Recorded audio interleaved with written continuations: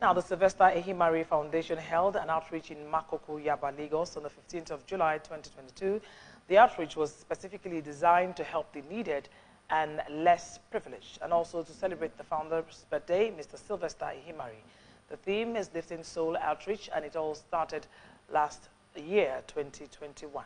And they have gone to 5 different places in Lagos State to help the needy and touch their life in different areas.